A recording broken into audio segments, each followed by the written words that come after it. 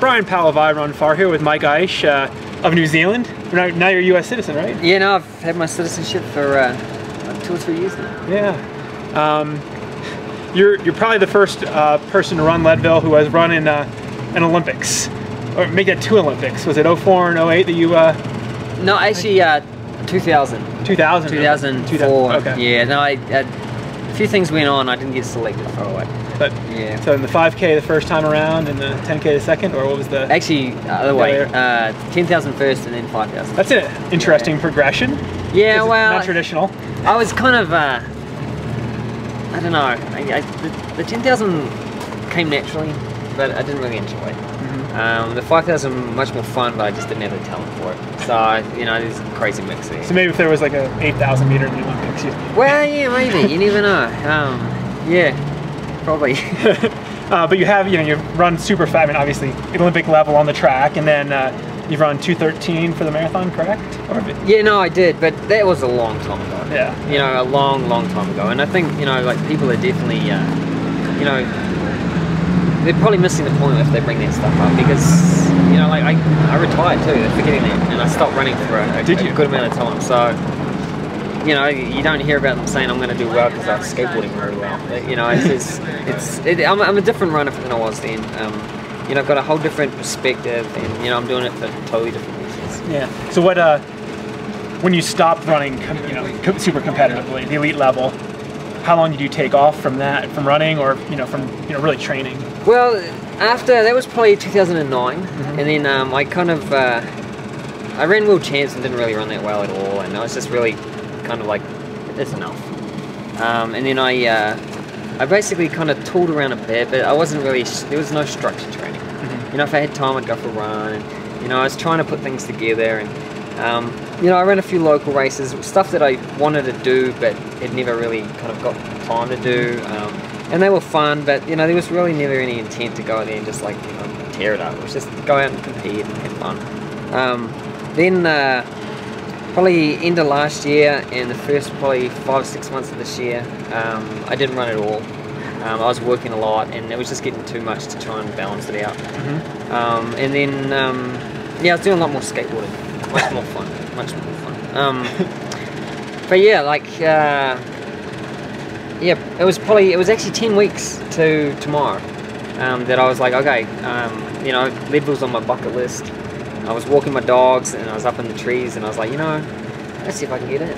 And I thought, I've just got enough time if I get some running in, and it would go really well. I got into the race, then I got into the 50, and I made a few mistakes, but learned a lot from the 50, and who knows, tomorrow is going to be a whole new chapter. We'll see. Yeah, I mean, what did you learn in your first 50? It was your first ultra, I'm assuming your first run over the marathon distance, right? Yeah, no, it was. I basically went into it hoping to run with the leaders and just watch what they did.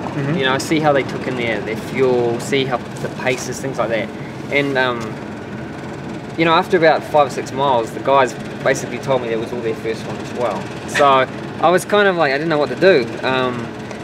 So we just started running, and we got to like some hills, and I ended up being a little bit in the front, but it wasn't because I was pushing, it was just because it felt more comfortable. And then this other guy caught up to me, 15, 20 miles later, and he was a good downhill runner, and I'm probably terrible at that. But I like running the ups, and he was pretty much, it didn't seem like that was his favourite part of the race.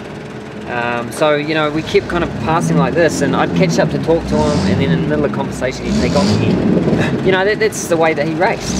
But, like I just got too kind of like, I got real kind of like pissed off about it. And so I just said, to hell with this, and then I just, pushed for the next about 10 miles.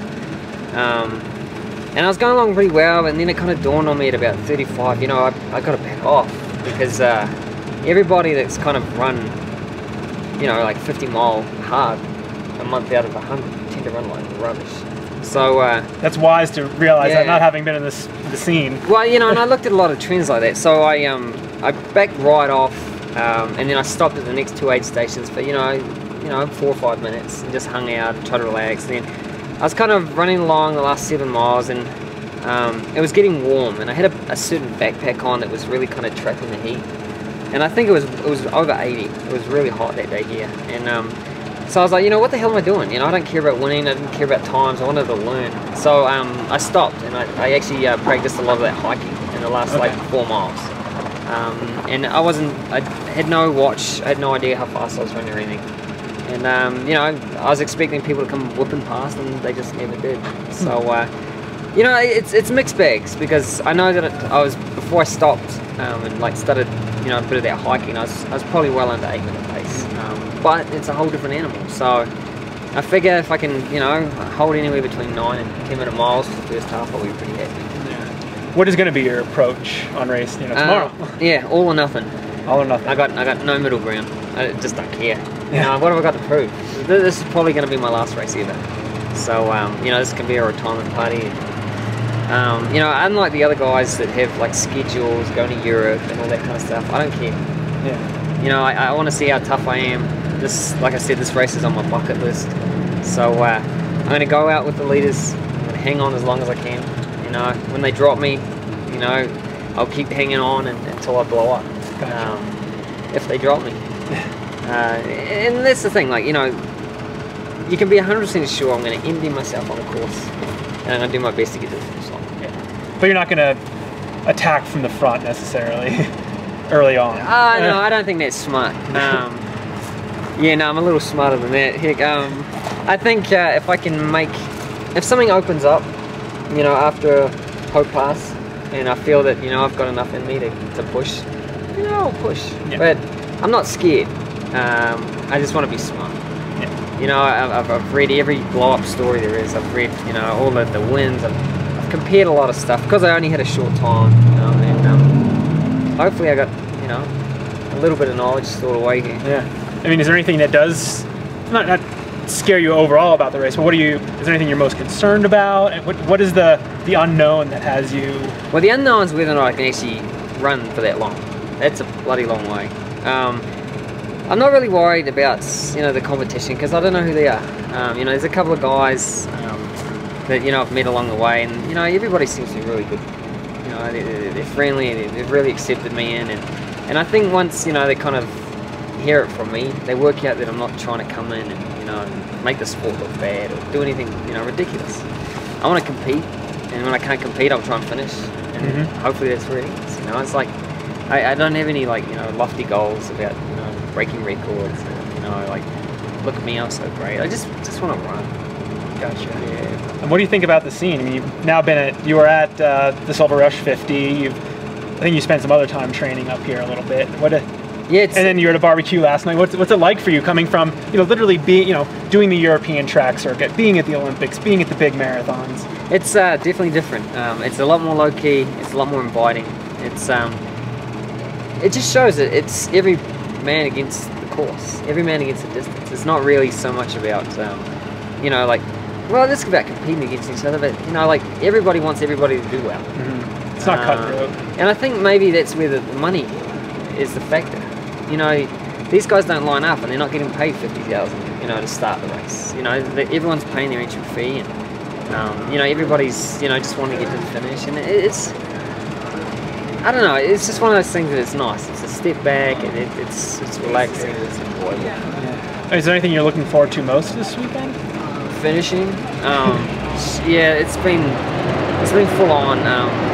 Work's been getting a bit crazy, and, you know, like, trying to, you know, work in training with working and life, and, you know, I never really got to do as much training as I'd liked. I never actually got to run for 7 days straight. So, you know, there was some goals I wanted to do in that block, but never really got around to. But you know, I'm fresh. That's how I look at it. Yeah. So you're, I think, the first non-sponsored runner I've talked to. So, and you work at a running store, correct? I do. Which store is it? Boulder Running Company in the Denver Tech Center. Gotcha. So it's a sort of a mixed course. You got a lot of double tracks, some road, some real mountain running. What shoes you wearing? I don't know. I've been lucky enough that I've been able to test out a lot of shoes that don't come out until next year. And then I've been able to put in a little bit of, you know, a bit of input here and there for new shoes. But I don't know, like, I think in the morning I'll just get up and I'll just grab a pair out of the bag and just go for it. Nice. I don't, you know, you can get all wish-washy, but I don't know. I'll grab what I grab. Yeah. Let's go for it. Well, Mike, I'm glad you're up here for this year, and enjoy the course. Cheers, enjoy the thanks a race. lot. Yeah. Hey, I don't know if you get it so much, but have you ever seen Mario fly the cockpits? No. I haven't heard that one before. You've got a striking resemblance. You should definitely watch that. I'll have to watch that. Or maybe I shouldn't, depending on... No, you should. It's a different thing. Nice. You look just like him. Cool. Roll out of it. All right, here. Let's bonus question. Okay, bonus. Here we go. Any bold predictions about this weekend? Oh yeah. For what I know, which is very little, I would say I'd bet on Nick Clark. I think that he's the most consistent runner. He's as strong as hell, and he's just a low-key guy. You know, I'd bet on him, and not because of any other reason, but you know, Tony's been injured. Tony hasn't finished. Tony's got a lot of, you know, he's got a lot of mind games he's got to get through. You know, like, he's got, you know, one of the best trail runners in the world, the pacer, coming in. Yeah. Which shows me maybe he's a little desperate. I don't know. You know, like, he's a great runner, you know, and he's done a lot for the sport. So I'm no way knocking him. But I think, you know, those two will have a good battle. But I'd give Nick it. Yeah. I don't know, you know, they're even in a lot of areas. You know, they've both got good-looking beards, both got long hair. Blogs are pretty positively consistent. Yeah, it's just going to come down to, I think, who's got the strength over the end. And you know, Nick's been consistent for the last some years. So. Yeah. So I guess on that note, talking about consistency at the end, you did run well at Silver Rush, but you've got 50 miles in about, if you have a good day, about 9 hours that you've never run before. Yeah. Well, to be honest with you, when I ran Silver Rush, there was, what did they tell you, like 7.5 hours, something? I think it was just under 7. Oh, 7. Oh, okay. Yeah, that was 4 hours further than I've ever run, so, you know, that's not too bad either. What's the worst that's going to happen? End up in an ambulance? You know, like, I said, I don't care. Let's just go for it. You know, like, I've got, you know, I was saying, Tony's got these great pacemakers coming in. You know, what, Scott Jurek? Yeah. You know, that's some fancy stuff. I got 3 guys that aren't even here yet, and I'm actually a little bit worried because I think one of them doesn't even know where Leadville is. So I'm a little worried myself, but we'll see what happens. It'll be fun one way or another. Yeah, no, it's definitely going to be fun. Cheers, mate. Yeah, awesome. That was more than one bonus question.